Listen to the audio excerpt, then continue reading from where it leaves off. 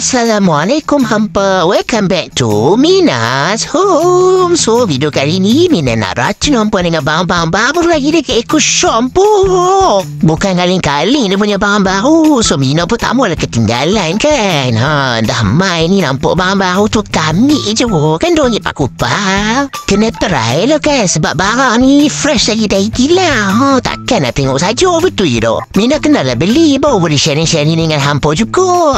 So hampa pun bolehlah teracun beri sekali. Hampa nak tahu tak apa yang Minna beri untuk Eco Shop hari ni? Tengoklah video ni sampai habis.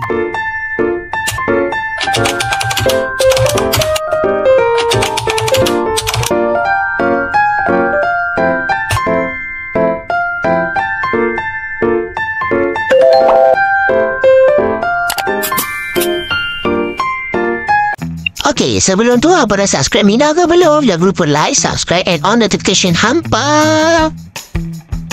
First item yang Minna beli adalah Minna beli penapis by Dyson. Minna beli sebab warna dia sangat tertarik menarik ke babum lah hampa. Cantik sangat warna dia macam warna magenta gitu. Lagipun penapis ni besar hampa.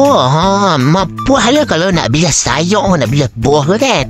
Next item Minna beli beg lagi hampa. Ada beg baru na dekat Eco Shop lah. Wow pula tu. Siap ada kata-kata lagi dekat beg tu I kisah pasal beg ni. Sebenarnya Minna dah nak bayar tau barang-barang yang Minna beli kat Eco Shop dekat kaunter dah ni. Tengok dia ada sangkur dekat kaunter tu sebelah aja. Menyempat lagi lah ambil beg kan. Minna bukan hampa dalam beg ni lawa teruk. Lepas tu dia punya ruang dia luar hampa. Yang tu yang short sekali tu. By the way beg ni dia jenis meninggi tau, bukan jenis melebar. Tapi Minna is okay. Alah-alah Minna pun terlupa lah nak buat turun beg Eco yang ada dalam kereta kan. So Minna pun belilah satu. Senang nak letak barang shopping tadi kan. Nasib baik muat satu. Kalau tidak kena beli 2-3 beg lagi daripada Eco Shop. Tapi seriously Minna cakap beg daripada Eco Shop ni sumpah cantik gila. Memang rugi lah kalau hampa tak grab. Next item Minna beli wet wipes by XQ. Sebenarnya Minna dah pernah beli tau wet wipe ni, tapi disebabkan dia best so Minna repeat. Dan lah dalam satu packaging ni ada 4. So senang lah nak letak dalam bag kau kan. Nak pergi mana-mana dah ada. Yalah spare kan untuk apa-apa kemungkinan yang terjadi. Nak spare dalam poket pun boleh sebab dia jenis pocket size. Next item apa yang Minna beli di Eco Shop, a cushion puff by Els. Yang ni yang Minna tak sabar sangat nak tunjuk kat hampa ni sebab barang ni barang baku tau, baru sampai gitu. Lepas ni tak payah pergi jauh-jauh dah hampa. Dekat Eco Shop pun dah ada boleh dapatkan dekat Eco Shop je. Bayangkan dalam satu bekas tu hampa boleh dapat span pelbagai bentuk. Yang ni bentuk macam kisan air hujan gitu. So yang ni memang sesuai lah untuk hampa dek dekat area mata macam tu kan. Nak dek foundation ke concealer ke. Span dia lembut hampa. Best gila guna. Senang nak dek dekat muka kan. Memang best gila hampa. Mana nak dapat satu bekas ni berbagai bentuk 2 ringgit 4 kupang je. Bekas pun jenis tertutup. So tak adalah lekat habuk-habuk kan dekat kita punya span. So jangan lupa dapatkan tau dekat Eco Shop. Next item apa yang Minna beli, storage box by Casa. Siapa yang jenis suka bekas-bekas macam ni, bekas estetik lah orang panggil kan. Dia transparent macam ni. Wajib dapatkan dekat Eco Shop. Sebab apa? Sebab dia ada pelbagai saiz dan pelbagai bentuk hampa. Kalau hampa ada plan nak cucun-cucun barang-barang dekat dapur ke, dekat dalam peti air ke, belilah jenis macam ni. Sangat-sangat membantu hampa. Kalau rasa tak cukup satu, boleh beli 2, 3, 4, 5, 6, 7, 8, 9, 10. Barulah nampak kemas dan teratur. Sedap mata memandangkan, hati pun tenang. Jiwa. Tapi seriously Minna cakap beli bekas ni memang tak rugi hampa sebab dia multi-purpose. Next item apa yang Minna beli, little shovel by Power City. Function dia untuk memudahkan hampa cedok segala najis yang ada dekat toilet kucing hampa. Bila dah cedok masukkan dalam peti sampah, boleh buang terus kan. Senang. Siap ada tempat gantung lagi. 2 pieces 2 ringgit 4 kupang je.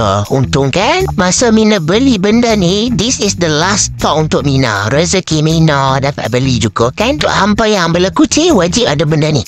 Next item yang Mina beli, dehumidifier by Verona Plus. Yang ni pun new item from Eco Shop tak. Sebelum ni Mina pernah beli yang warna purple tu kan. Yang purple tu bawah lavender. Memang best sangat guna benda tu, tahan lama. So disebabkan dia ada bauan bau, Mina pun nak try lah kan. Agak-agak bau blue band ni wangi kui tu. Hampa letak je dalam almari ke apa, dia boleh serap bau-bau yang kurang menyenangkan. Next item Mina beli laundry pots by Ganso. Yang ni pun new item from Eco Shop. Ada 7 loads dalam satu packaging. Tiba-tiba rasa macam nak tukar pula bauan sabun kan. Asyik pakai sabun sama je, so kita nak try lah bau lain pula kan. Untuk first user macam Mina, dekat belakang packaging dia dah bagi tahu dah cara-cara nak guna. So boleh rujuk dekat situ untuk info lanjut. Packaging dia memang kemah Mina suka sangat sebab dia ada zipper love. Mina tak sabar nak try. Manalah tahu bau ni lepas ni jadi favourite Mina. Kan. Bersih pun dapat, wangi pun dapat. 2 in 1. Next item, apa yang Mina beli dekat Eco Shop? Mina beli round container by Casa. Ni Pak Kupang boleh dapat 2 container. Untung kan?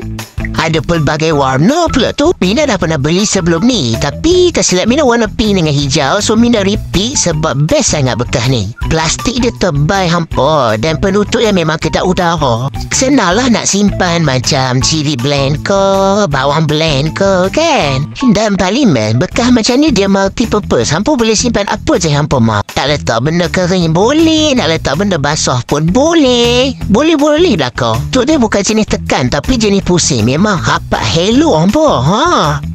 Mana lo nak cari bekas elok macam ni tapi harga murah kan? Beli tau, jangan tak beli. Cepat-cepat dapatkan, nanti habis menyesal. Next, kita move to jajan pula.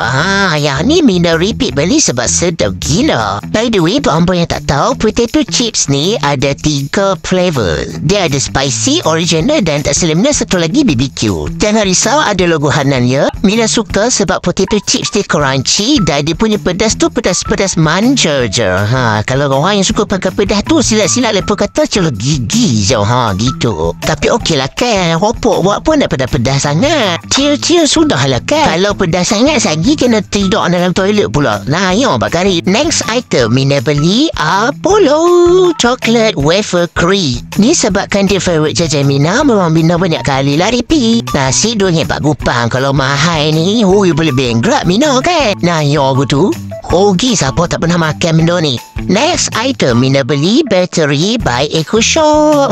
Mina beli battery double E. Pemandangan dekat rumah Mina ni banyak menggunakan bateri, so Mina spare siap-siap lah. Takkan habis bateri baru nak pergi beli kan. So kalau apa tengah saya bateri, beli je dekat Eco Shop, senang. Next item Mina beli assorted biscuit by Teddy. Mina beli ni sebab dia pilih pakai dia comel sangat. Mina gerak. Alah, Mina pun memang tak pernah beli lagi biskut ni kan. So why not kita try betul tak? Yang penting ada halal.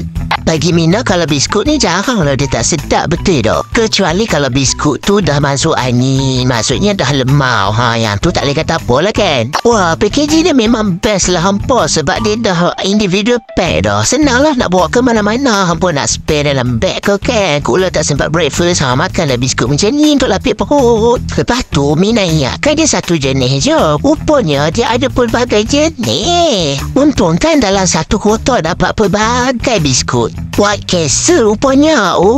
Selalunya White Castle ni biskut dia sedap betul tak? Tak pasal lagi Mina nak try tengok sedap ke tidak. Biskut macam ni kalau hampa rasa macam hampa nak kunyah something tapi bukan benda-benda berat, belilah biskut macam ni. Dalam satu packaging ada 10 biskut. Lepas tu setiap packaging tu ada 2 biskut dalam tu. Kalau hampa macam nak bawa apa pergi piknik ataupun boleh kau jadikan biskut macam ni sebagai kutis. Boleh awak pula tak beli. Boleh saja. Budak-budak pun boleh makan sebab biskut ni tak terlalu keras pun. Dia lembut je. Gebu elok no biskut dia. Jom kita try sedap ke tidak? Patutlah dia gebu sebab biskut ni biskut butter hampa. Wow, rasa dia not bad lah hampa. Dia tak terlalu manis. Sedap lah bagi Mina. Dia crunchy juga. kok. Boleh makan ramai juga, dengan member ke, dengan adik-beradik hampa ke.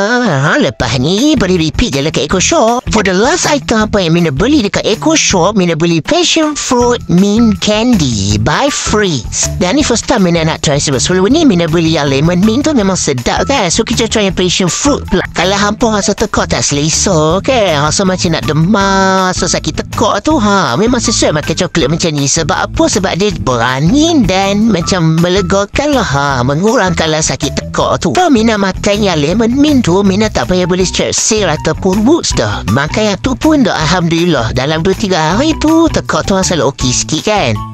Mina nak tahu juga passion fruit ni bila dijadikan mint candy rasa dia macam mana agak-agak kan. Jangan risau, dia dah individual pack, so hampa senang lah nak bawa dalam bag ke, dalam poket ke kan. So far Mina jumpa candy ni ada 2 perisa, lemon dengan passion fruit. Kalau hampa pernah jumpa flavor lain, hampa boleh komen kat bawah, okey? Coklat berkembang. Wow, untungnya satu packaging ada 2. Mereka salah paket ku hampa. Sebab sebelum ni dalam satu packaging ada 1 je. Rezeki Mina satu packaging dapat 2. Kau masa buka coklat ni kan Mina macam confused. Bau dia macam guava, padahal passion fruit kan. Tapi tak apa, kita try tengok okey ke tidak. Warna dia warna light pink gitu. Okey, rasa dia sedap cukup. Passion fruit bila jadikan mint candy, hampa wajib try. Kalau hampa kena sakit tekak, hampa beli je coklat macam ni tak. Hopefully hampa teracu.